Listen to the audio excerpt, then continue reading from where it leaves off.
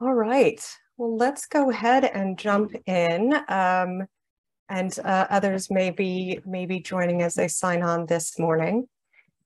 So welcome to our seminar today on the Global Fund's seventh replenishment. What is it and why does it matter? We're happy to have so many of you here from our IGHS community. Welcome to our Executive Director of IGHS, Jaime Sepulveda, other IGHS leadership, including George Rutherford. I see we have members of our wider global health community, including Dr. John Chimwemwa from the Executive Director of the Elimination 8 in Southern Africa, as well as Dr. Karine Karema, the Interim CEO from the RBM Partnership to End Malaria, as well as other friends and colleagues from around our community. So welcome one and all. We are very, very pleased to see all of you here for this seminar. So we're here today for a conversation with Sir Richard Feachem about the seventh replenishment of the Global Fund to fight AIDS, TB, and malaria and why it matters. Since its launch in 2002, the Global Fund has invested over $53 billion, including $24 billion for HIV, almost $8 billion for TB, and nearly $14 billion for malaria, saving 44 million lives and reducing the combined death rate from HIV, TB, and malaria by more than half in countries where the Global Fund invests. The Global Fund raises money in 3-year cycles called replenishments. Countries, companies, and foundations will gather in New York September 19 through 21 to announce their contributions for the seventh replenishment. The stakes couldn't be higher given the COVID-19 pandemic, future pandemics, climate change, and conflict, as well as plateauing progress and investments in the 3 diseases. While clearly the Global Fund has had transformative impact, why should we, as IGHS and members of our broader global health community, care about this replenishment? I have a couple of slides to help answer this question. In 2020, Global Fund contributed 12% of total financing for HIV, 16% for TB, and 42% for malaria, with domestic resources funding the majority of the HIV and TB responses. US bilateral funding is also significant for HIV and malaria. Of total donor financing, the Global Fund contributes 25% for HIV, 77% for TB, and 56% for malaria. Consider the work we do as IGHS across these 3 diseases. Global Fund is the major donor for malaria and significant donor for HIV and TB. The success of the Global Fund directly affects the context in which we operate and collaborate with our partners around the world. An unsuccessful replenishment could have detrimental impact on our country and regional programs and jeopardize hard-won gains.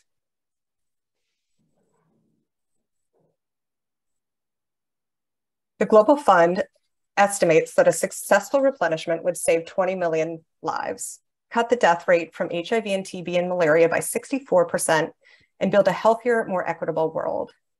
This is the context in which we can maximize the impact of our work and our partnerships. I am pleased to have Sir Richard with us today to describe the origins and early years of the Global Fund, the evolution of the replenishment process, and the prospects for the upcoming 7th replenishment. While many of us know him, I would like to take the opportunity to briefly introduce Richard. Sir Richard Feachem is Professor Emeritus of Global Health and Senior Advisor to the Malaria Elimination here at the UCSF Institute for Global Health Sciences. From 2007 to 2021, Sir Richard was the founding director of the Global Health Group at IGHS, and from 1999 to 2021, he was Professor of Global Health at both UCSF and UC Berkeley. Most pertinent to today's seminar, Sir Richard served as founding executive director of the Global Fund and Undersecretary General of the United Nations from 2002 to 2007 while on secondment from UCSF. Prior to that, Dr. Feachem was Director for Health, Nutrition, and Population at the World Bank and Dean of the London School of Hygiene and Tropical Medicine. Professor Feachem holds a Doctor of Science in Medicine from the University of London and a PhD in Environmental Health from the University of New South Wales.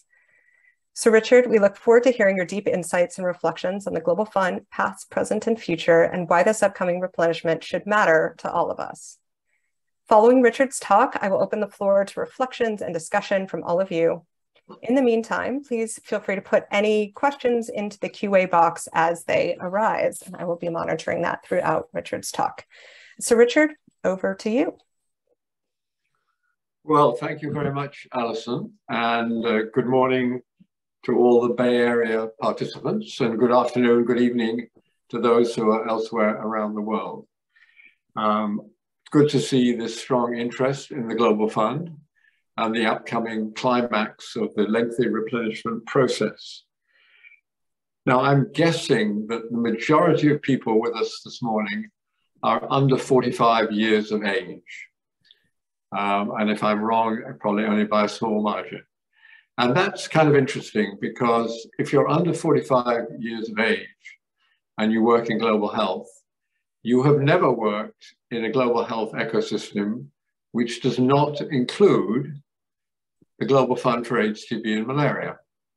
And so you may sort of take for granted a little bit or assume that life has always been like this, but it certainly hasn't, as those of us who have a bigger span of global health experience can attest.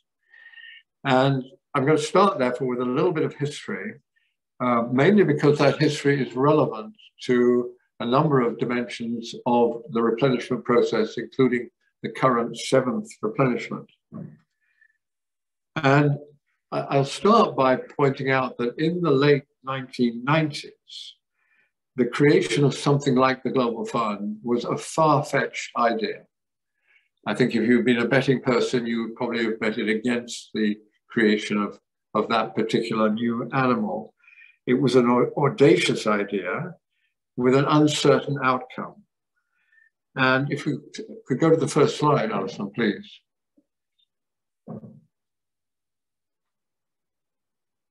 The next one, yeah. Thank you. So the Global Fund in the late 1990s, an audacious idea with an uncertain outcome. The proponents, of whom there were many, argued that we urgently need a new, large, and $8 billion per year was an often spoken about ideal size, independent financing agency focusing on 3 diseases, HIV, TB, and malaria, with much of the earlier discussion focusing on HIV, of course. But there were skeptics, many skeptics, who really challenged every dimension on that.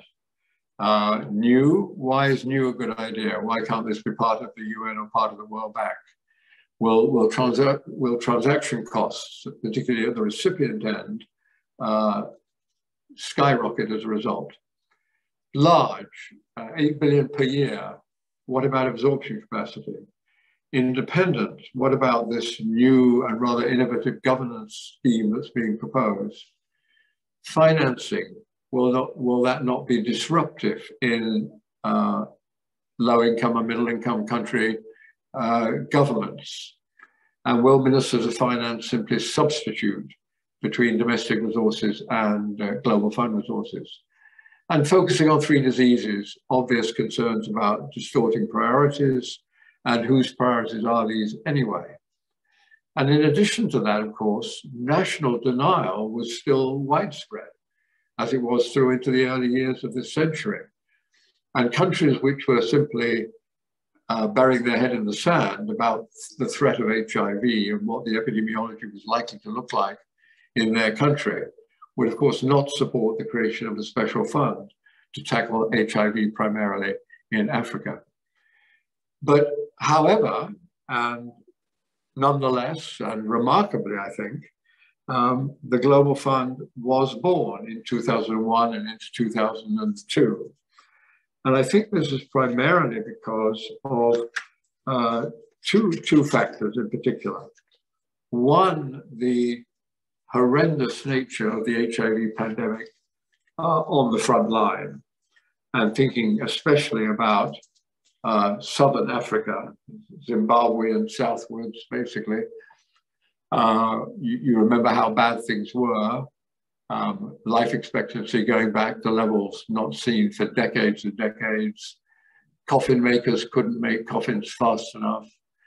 The fabric of society and the civil servants, the military, the judiciary, the teaching professions were being hollowed out. It was catastrophic, it was cataclysmic. And the fire was burning, the house was burning down, and there was no fire brigade in sight. There didn't seem to be anything on the table that would seriously attenuate the crescendo of the pandemic. And the second, I think, big motivator for the creation of the Global Fund was this extraordinary array of very diverse people, events, drivers, if you like, of the creation of the Global Fund. They were numerous, they were diverse, and they were highly aligned in what they were asking for or demanding. So perhaps with the next slide, we can look at some of those key drivers. So here I've picked 6 key drivers of the early days, looking at the birth and rapid initial growth of the Global Fund. And these are my top picks, if you like, my 6. The full list of drivers is much longer than this. And this is a good thing. This is one reason why the Global Fund did get born and did grow so rapidly, is it had very many supporters, very many owners, very many parents, really.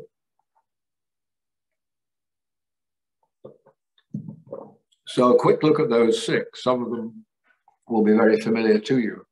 The first one is France, way out ahead.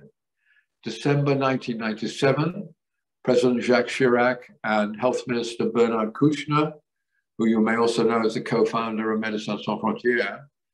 So Chirac and Kouchner in Abidjan, December 1997, making a very important speech which specifically called for an international therapeutic solidarity fund to bring access to antiretroviral drugs that was then developing in Paris to that same level in Africa, including rural Africa.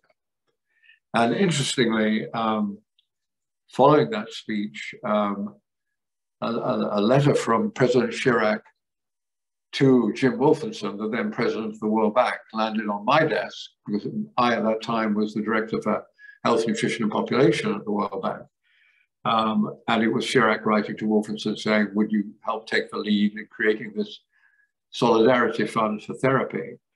And there was a typically Wolfensonian handwritten comment on it saying, Richard, up to you, but please don't upset France. Now, I wasn't about to upset France. So we worked on this, and probably to our eternal shame, we wrote back to the French government and said that this was a very far-sighted and foresighted idea, brilliant idea, but it was ahead of its time. And that the current complexities, expense, need for clinical oversight and other factors made this hard to envisage at the current time. But the time would come when we would all want to do this. And we'd be sure to work closely with the French government in making sure that happened. Little did I think at the time that just 3 years later, the Global Fund would be born and would quickly become a major financer of antiretroviral therapy across the world, including in sub-Saharan Africa. So looking elsewhere on the, well, I'll come back to France in a moment. Looking elsewhere on the list, Kofi Annan, an important influence, several years of lobbying for an Africa fund to fight HIV, and indeed making a personal contribution, the first, to the Global Fund in very, very early days.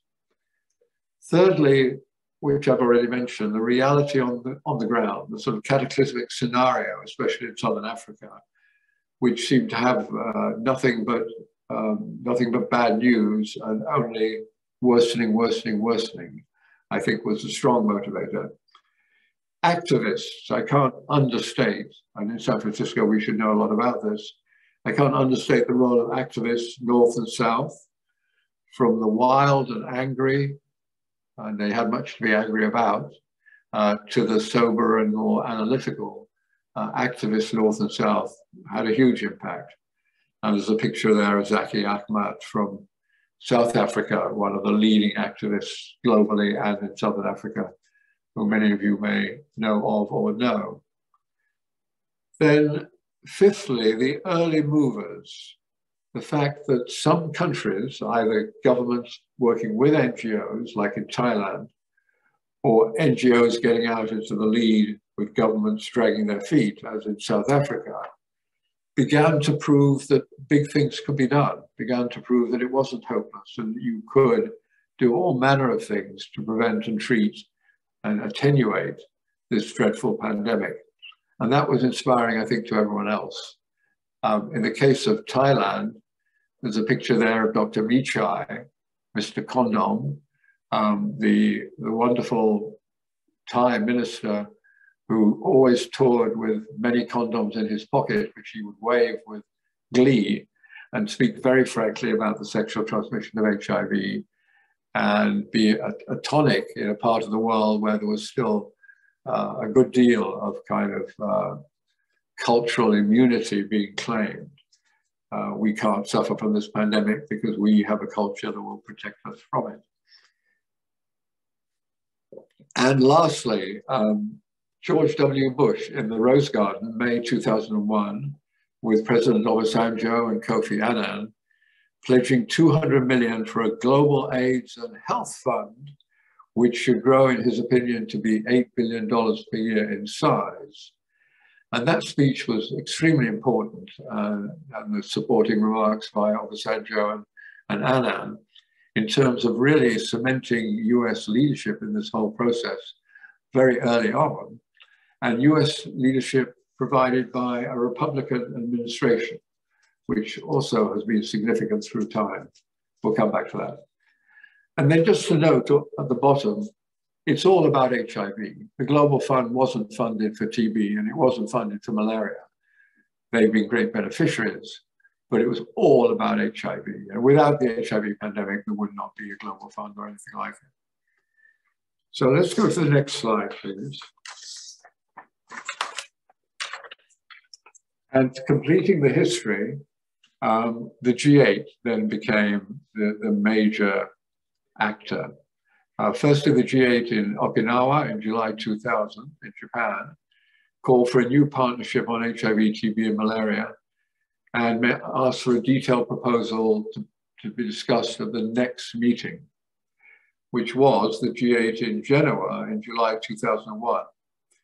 And this was an interesting G8 because hundreds of thousands of protesters, you may remember, converged on Genoa, and there was some incredible street fighting.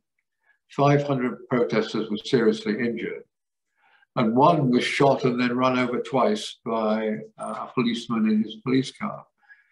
Despite this outburst of rage against globalization and the kind of agendas that the G8 was supposed to have, this was a meeting where there was agreement to create the Global Fund, to be operating by the end of 2001, and a commitment from G8 members of an initial $1.3 billion.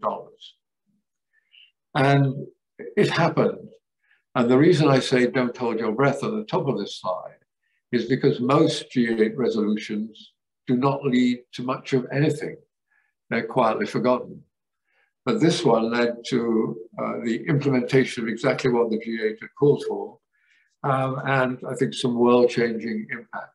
So a remarkable thing. The G8 envisaged a broad partnership, not just governments working with governments, but civil society, the private sector, and so forth.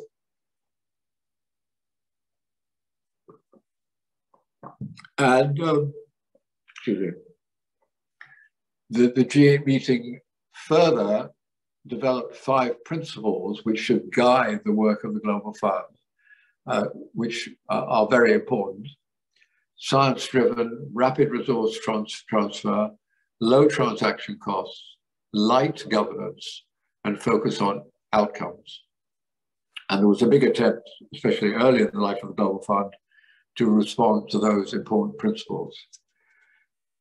Sticking with the G8 story for a moment, if we come to the next year, the year 2002, the G8 was in Canada. It mainly spoke about education, and the Global Fund was hardly discussed. I think it was getting underway, doing good work in Geneva, and there was no need to talk about it. And then interestingly, come to 2003, and the G8 was hosted by France in Evian, quite close to Geneva. And the Global Fund became important at that G8 because Chirac and Bush couldn't talk to each other because of the Iraq War. And it was a very frosty environment between the US and France and between Chirac and Bush personally. And you may remember that in the canteens in Congress and in government offices at that time, French fries were all formally redesignated as freedom fries. We couldn't call them French. But the Global Fund was the one thing that Chirac and Bush could sit in a room and talk about positively and reinforce each other. Bush had quickly become the #1 donor to the Global Fund, and Chirac and France had quickly become the #2 donor to the Global Fund. So they obviously agreed about a lot of Global Fund issues and were themselves the major drivers of the income side of the Global Fund and could come together on that topic. I think a very good example of global health diplomacy. Next slide, please. So let's come to the present day then and look at income and expenditure quickly to get the size and scale of where the money is coming from and where it's going to. So if we look at cumulative pledges from 2001 to 2022, over the first 20 years of the Global Fund, cumulative pledges total around $73 billion. And the top sources of that money are listed here. The USA in first place, then France, UK, Germany, Japan, European Commission, Canada, and the Gates Foundation. So the Global Fund has very, very many sources of money. A few of them are very large and many of them are very small. And here are some of the very large ones. And the very, very large ones are, of course, the USA and France and UK, which together provide 55% of all Global Fund income. So there is obviously a big focus in replenishments on the big donors. The 33% figure is also important because the US has been pegged at 33% of Global Fund income from the beginning, which means that the US can provide 33% of total income in any year, but not more. It's happy to be less, but it can't be more. We'll come back to that. Other important points about this, income, sources of income slide is that over 70 countries actually contribute to the Global Fund. A few of them, a lot of money. We see some of them here, most of them small amounts. And I've got 3 examples of some of those many other countries. China contributing 81 million cumulatively, India 69 million, Zimbabwe 3 million. A number of low-income countries contribute to the Global Fund, modest amounts.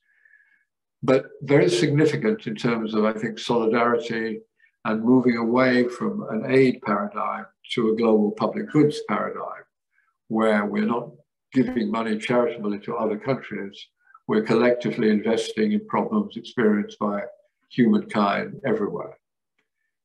Now, coming to the private sector, the largest contributor is, of course, the Gates Foundation at 3 billion, and nothing comes close to that from the private sector. In #2 place in the private sector is Product Red, which many of you will be familiar. I hope everyone with an iPad or an iPod or an iPhone chooses the red variety. And when you do that, half of all the profit goes straight to the Global Fund. So that's been a remarkable innovation launched in 2005 in Davos by Bono and Giorgio Armani and Bobby Shriver and me. And it's been very successful. And if you look at the Product Red website, you'll see all sorts of interesting products, including a rather cool red Vespa scooter. And I think you can get a red Jeep these days as well. Anyway, interesting picture, but one of the main messages is there are a few sources of most of the money. And so obviously replenishment will focus on those sources a good deal. Let's go to the next slide, please.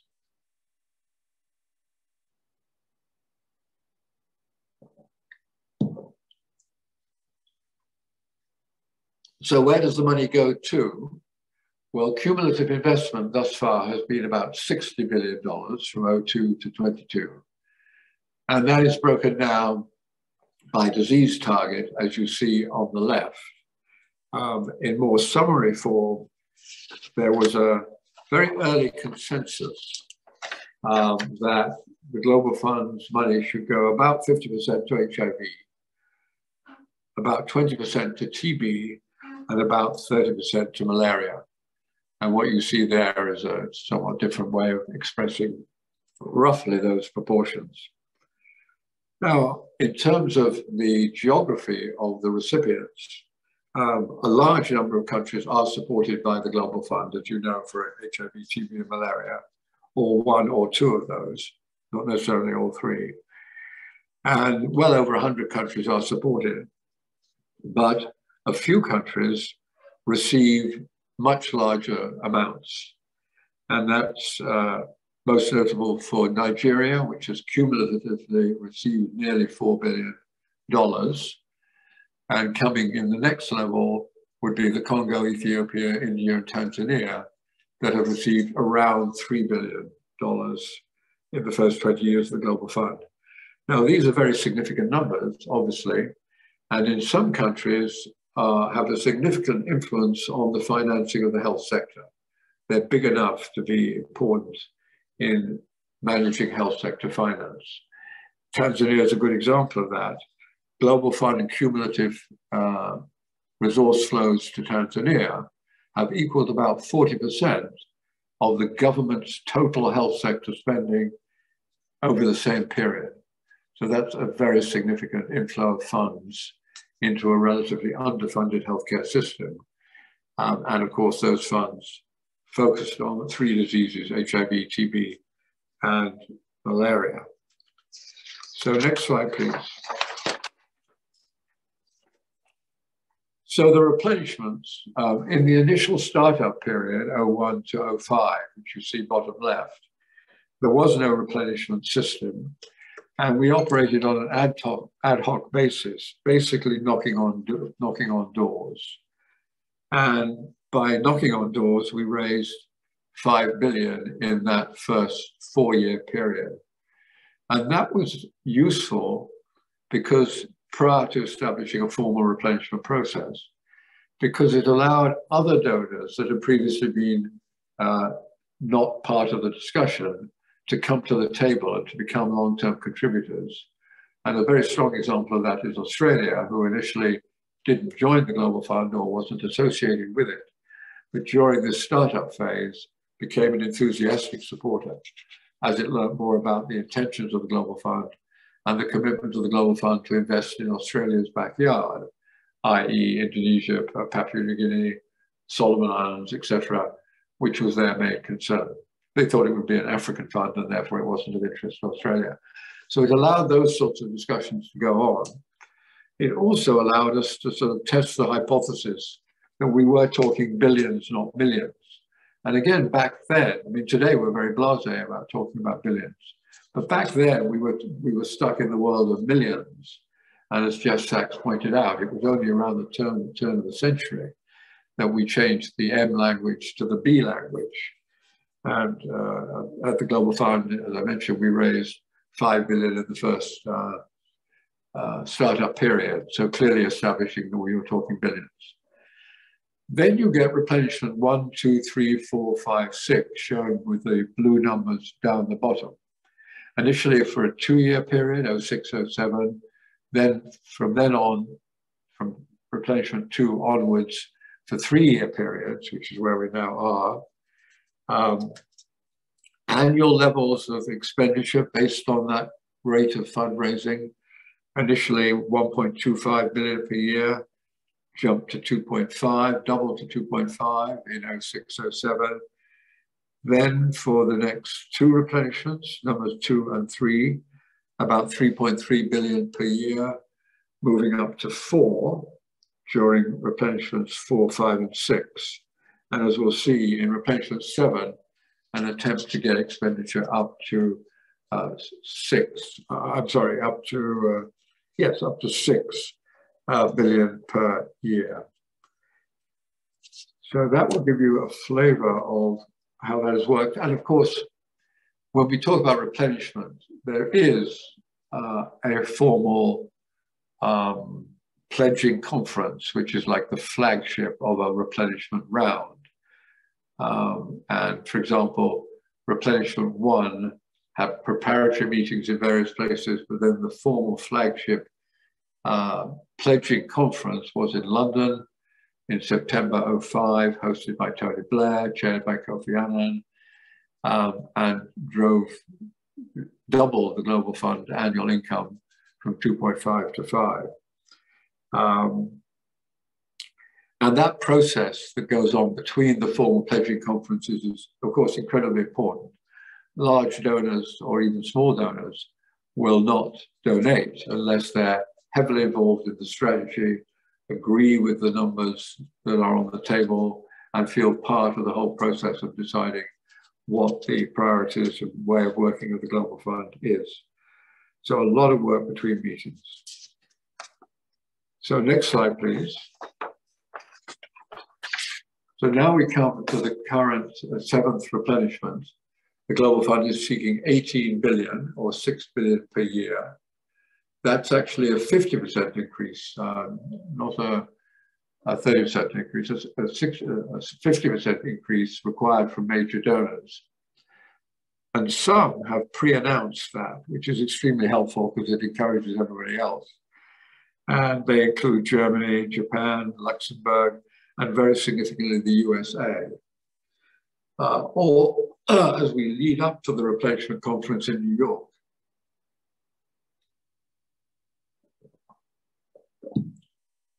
All eyes are on France and the UK. And of course, in the case of the UK, the answer may be, sorry, we can't give you an answer. And the UK has lost a queen and gained a prime minister. And the idea that on September the 19th, they can make a large commitment to the Global Fund is, I think, unlikely. So they're probably going to say, we'll come back to you, which illustrates an important thing about these replenishment cycles. Even beyond the pledging conference, pledges are increased, modified. It doesn't all stop when everyone goes home from the pledging conference. And the UK is quite entitled to say, hang on, we'll come back to you in October or November when we've got our act together and know what we can do. France also very significant, haven't yet heard a number from them. And in the background, always the US ratchet, which is incredibly important. The US has committed 2 for the coming year and indicatively committed 6 for the 3 years. And that challenges everyone else to provide the other 2/3. So the US is putting in 6, everyone else has to put in 2/3 of the total of 18. Everyone else has to put in 12 to make the total 18. Or by year, the US is putting in 2, and everybody else collectively has to put in an additional 4 to make up the 6 per year. And that's been a powerful mechanism for, I think, increasing total Global Fund resources. And it really puts the pressure on other donors. If the US comes in early and high, which they have done in most rounds. If the other donors don't come up with the remainder, i.e. the remaining 12 for the 3 years, then the US contribution will be reduced so that it stays not above 33%. And that's sort of, it's tantamount to giving money from the Global Fund back to the US government, which nobody, including the other governments, want to do. So it does provide a strong incentive. Next slide, please. Just a very quick reflection. I'll be brief here. I was thinking about what events in the early life of the Global Fund that easily might not have occurred have turned out to be very significant in the success and growth of the Global Fund. And I'd call out too, the Bush administration and its early ownership and large contribution to the Global Fund during a Republican administration has had great impact through to today in terms of creating the bicameral, bipartisan consensus in Washington in support of the Global Fund. And then secondly, France, starting off as the intellectual leader under Jacques Chirac, but through Chirac and Sarkozy and Hollande and Macron, France has maintained this very strong supporting position with the Global Fund and remains the second largest donor to the Global Fund. Again, something that easily might not have been the case, and had it not been the case, would have set back the Global Fund significantly. And so to the last slide, please.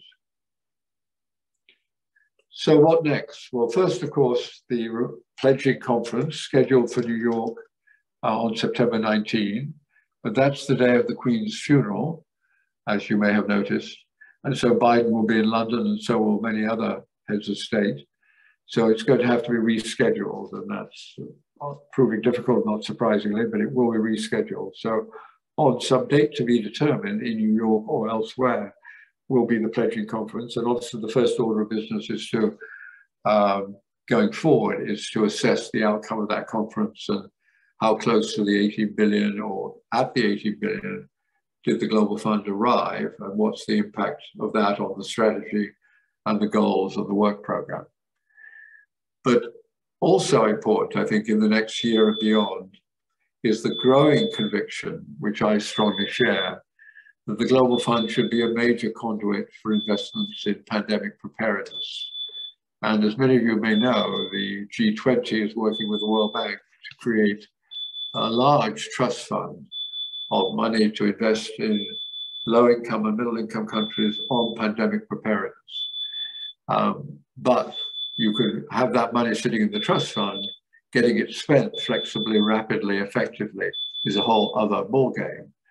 And the Global Fund has emerged as one of the more plausible conduits for channeling that money to where it's needed and making sure that pandemic preparedness is strengthened and built up. So I think that's a major discussion and exciting opportunity in the months and years ahead, and we'll hear a lot more about that. For those on this call, of course, it's obvious and self-evident that the kind of capacity and infrastructure that you need to fight AIDS, TB, and malaria is exactly what you also need to be prepared for the next pandemic, whatever it may be. So that sort of shared capacity and infrastructure requirement makes it an ideal marriage, I think, with the Global Fund. So thank you very much. I will stop there and pass back to Allison.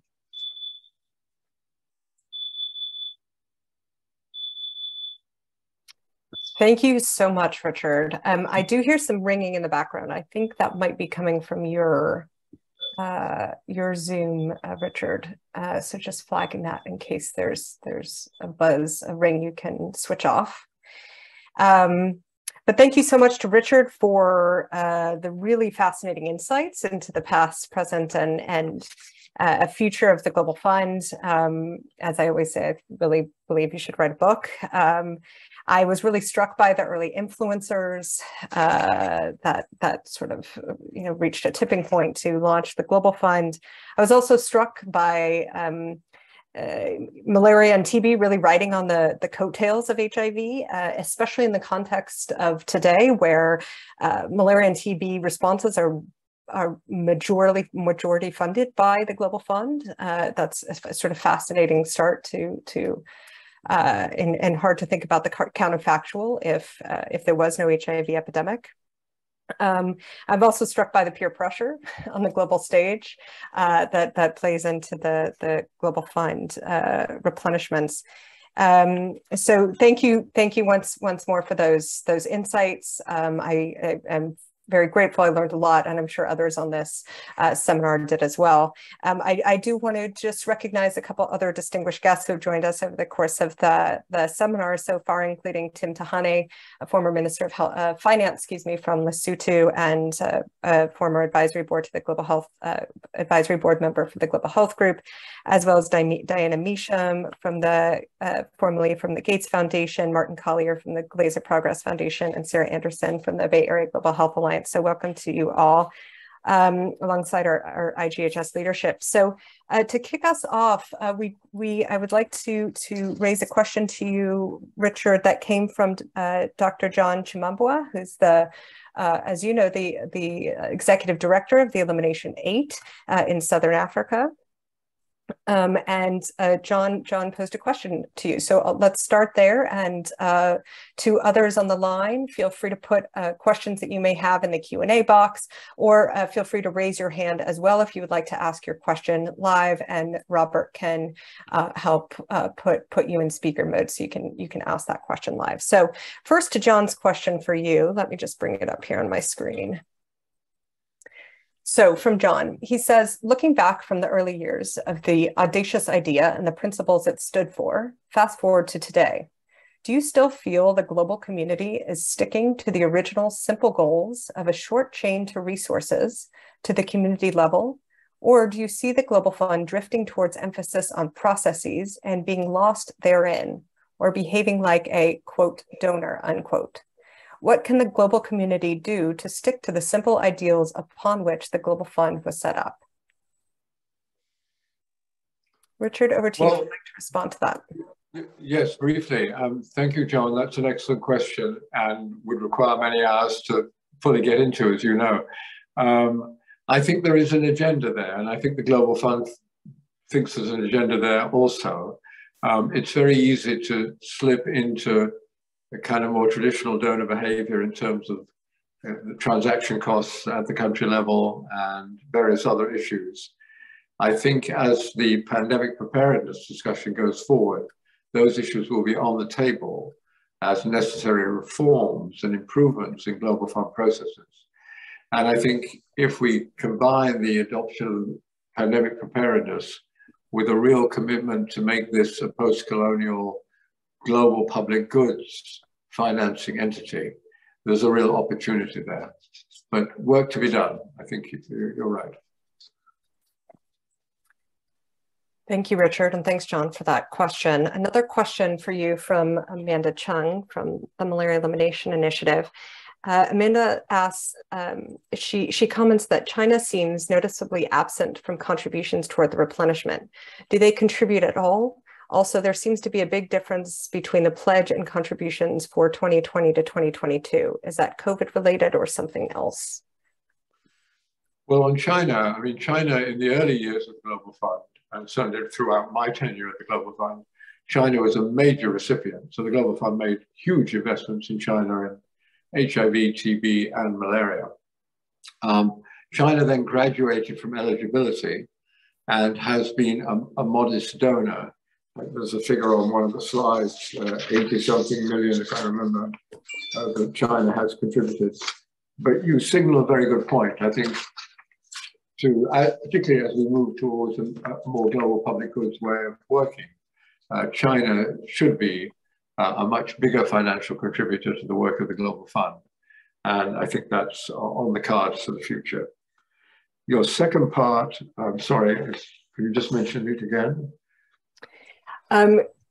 She's wondering about the discrepancy between the pledge and the contributions in the latest replenishment.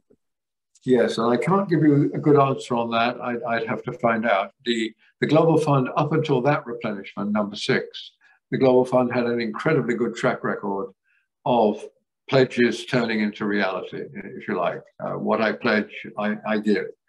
There seems to be a large discrepancy on replenishment 6, whether that's a timing issue or a real problem in pledges not turning into actually money in the post. I don't know. I would have to dig around on that. Great. Thank you very much, Richard. And thanks, Amanda, for that question. A few other questions coming through for you. Firstly, from Mike Reed, Director of our Center for Pandemic Preparedness and Response. Thank you, Mike. He would be grateful to hear from you, Richard, on how Global Fund funding is leveraged to enhance domestic investments in health, and to what extent those levers are effective in mobilizing domestic resources.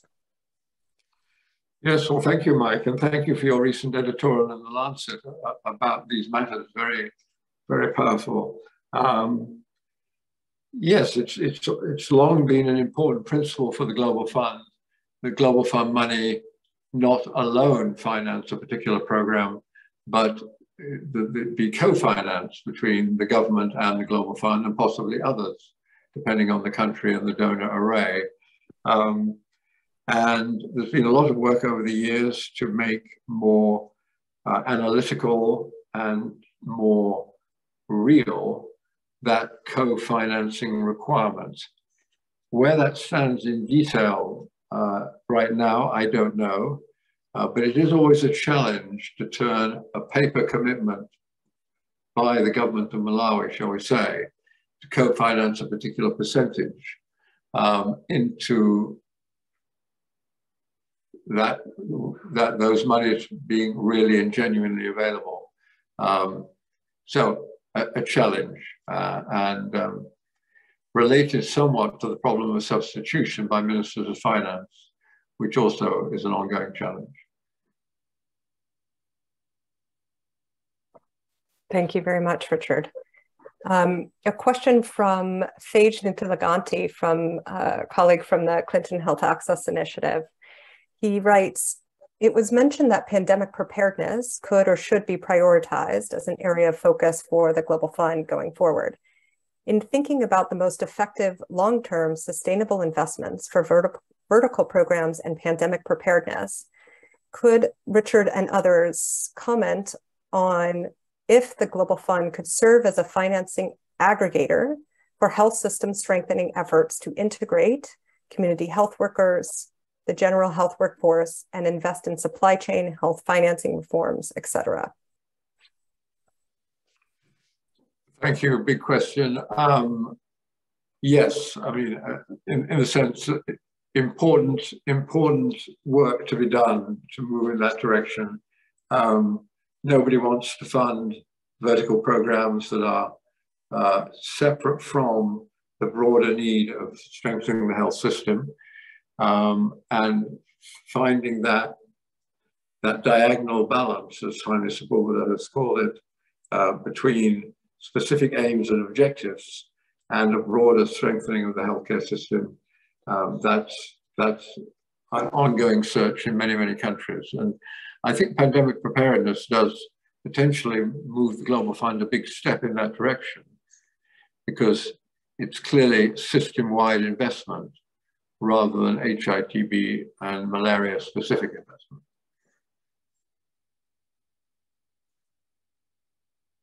Thank you, Richard. Corinne, I'd like to turn it to you for any reflections or comment that you may have from your position leading the RBM partnership to end malaria, and as a commissioner for the Lancet Commission on Malaria Eradication, of course. Yeah, thank you very much. So maybe first of all, to the last two questions that were addressed to Richard.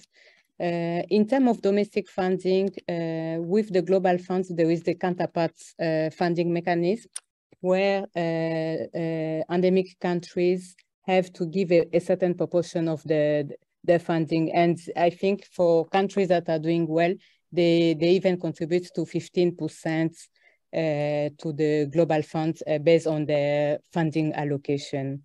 And we have seen that recently we have organized the Kigali Malayan NTD Summit, where endemic countries have pledged to give 2.2 billion of US dollar as part of domestic financing to the Global Fund. Of course, this is for the cycle that will be ending, but I think this is a really good sign, and it's really signaled the leadership and commitment that African countries have. So in terms of the global funds, it's true that the global fund was needed. It's really a proof of solidarity from countries, but it's really also quite important to emphasize that the global fund has also supported strengthening and build strong health system in countries. I can give the example of Rwanda, because when you look at, for instance, the laboratory system that we are using to test COVID, those are PCR machines that were procured for the HIV, with the HIV funding. Similarly, as the community health focus were established using the malaria funding, but community health focus are the ones who are also testing, treating malaria, pneumonia, diarrhea. So I think the global funds, based on the country priorities and country needs, they are also supporting. And I'm sure that part of the 18 billion that are needed for the upcoming replenishment, 30% will be allocated to the health system strengthening. So we are also having improvement in terms of the health information system. Those are also examples of how the Global Fund is really supporting country to strengthen the health system. So for me, it's really important that we meet the target, the 18 billion target for the 7th replenishment. Of course, we are waiting for big donors, the UK and France. It's really important so that the matching that the US will be given will be also complete. So I think this is basically my message. And for us, for malaria, the Global Fund is among the most significant funding partner. So they're funding more than 42% of all the malaria programming that goes to country. So it's really important for the malaria community, as I'm here as Rollback Malaria, to really mobilize. And the last words for me, it's we need also African voices. So we are seeing many voices that are really calling for the Global Fund replenishment. It's really important that African voices also are heard, because when you look at the Global Fund, more than 74% of the money goes to African countries. Thank you. Thank you so much, Corinne, for that call to action and reinforcement of the importance of this replenishment, and also your insights into the health system strengthening aspects of the Global Fund investment. And I think we all saw that too with COVID, that a lot of the sort of infrastructure that was established through Global Fund investments were leveraged for the COVID response across countries. So thank you very much for that contribution. Richard, did you want to reflect on Corinne's words? I know that Hailey will also say a couple of words of reflections. No, only thank you, Corinne, and fully agree with what you say. Very helpful. Thank you. Hailey DeBoss, over to you to share a couple of your reflections. Thank you.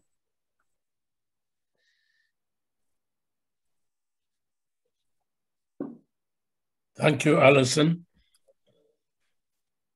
I just want to reflect on Richard's role, because it really was very significant. I remember at the beginning, there was a lot of tension between the creation of the Global Fund and WHO, and it was necessary to bring somebody who can handle all the tension, and Richard's leadership was absolutely essential. He launched the fund, he created he recruited talented people, and had a very efficient office. I think his role is also in raising the funds. It took a lot of work. I know, because I used to communicate with Richard. He was here, he was there. He was begging for money from this government, from that government. It was really remarkable. And once the money came, I think it was necessary to ensure that the distribution was fair and that it was that corruption was minimized. And I think that was a lesson for everybody. And also it ensured that the money had the desired impact. Thank you, Haile. Hear, hear. I'm noticing the time with just a minute left at the hour. So I very much appreciate your remarks. Thank you. And I think that it's important to recognize Richard's role in that. So thank you very much. And to be continued, there's a lot to say and a lot of reflections on Richard's role and the role of the Global Fund over time.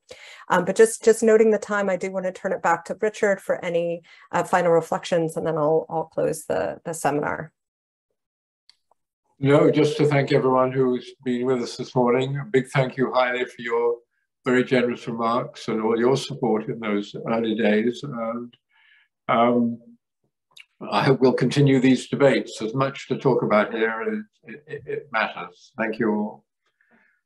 Thank you all so much for being here. Thanks, Sir Richard, for the fantastic and insightful talk. This has been recorded, so we will be sharing the recording around for those who wish to listen and for those who weren't able to join. Thank you once again to Jaime Sepulveda, George Rutherford, and others, leadership of the IGHS, and to all for joining us today. We really appreciate it and look forward to many more debates in the future. So take care and all the best.